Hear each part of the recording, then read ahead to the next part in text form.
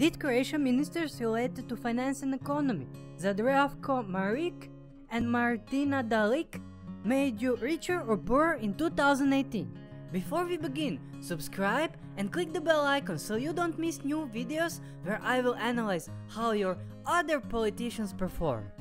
In this video, we will analyze only the single most important metric to determine how successful ministers were in particular year. No BS fancy talk, just perfectly real and honest statistic where you can't hide anything. Here's the deal. Most important metric for economy is GDP per capita based on PPP. It's gross domestic product converted to international dollars using purchasing power parity rates and divided by total population.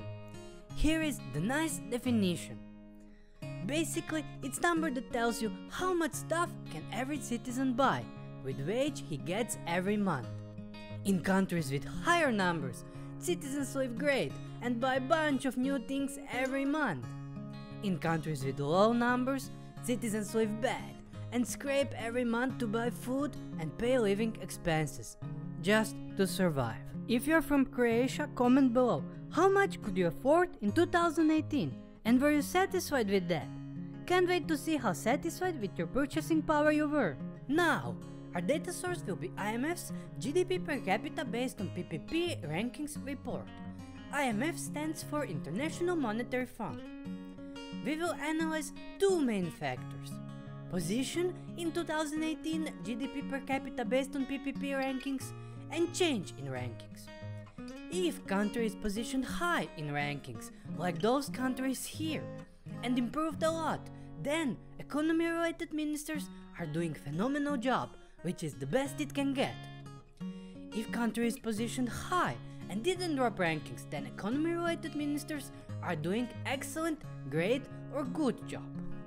If country is positioned low, like those countries here, and it didn't drop rankings, then economy-related ministers are doing fair or mediocre job.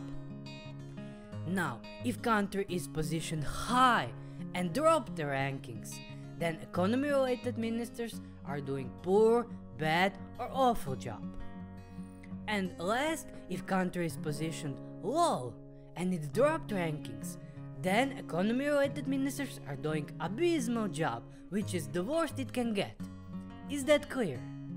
And now, are you ready? Croatia ministers related to economy, Zdravko Marić and Martina Dalić, in 2018 performed, drumroll, bad. Their score was minus 354 and they were ranked 149th among all economy-related ministers. Croatia was ranked 58 in 2017, which is in the middle, and in 2018 they dropped one place to 59th position. So as you can see, it's bad job, your ministers are making you poorer. And while we are here, I just want to apologize for names and if Zdravko Marić and Martina Dalić were not ministers in 2018, because sometimes it's hard to find data from the past. This is just in case, because I tried my best and I think the names are right. If you now want to see how leader of Croatia, Andrej Plenković, did perform in 2018, click the link in the top right corner. And that's not all. Let's see few ministers related to economy that performed the best, so you can see how phenomenal performance looks like. Here is the top of the rankings. Ranked number 1 were ministers from Taiwan, Su Jain-rong and Shen Zhongqin. They did phenomenal job, and Taiwan recorded jump of 3 places in the ranking.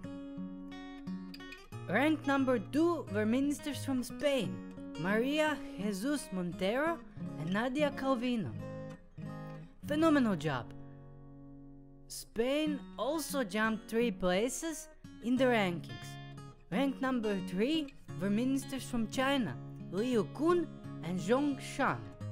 And although China ranks a little bit lower than Taiwan and Spain, in 2018 they leaped 4 places from 81st to 77th. Now, before you go and watch next video, Remember to subscribe and click bell icon so you don't miss new 2019 rankings. I will analyze 2019 performance as soon as new IMF ratings become available. Bye!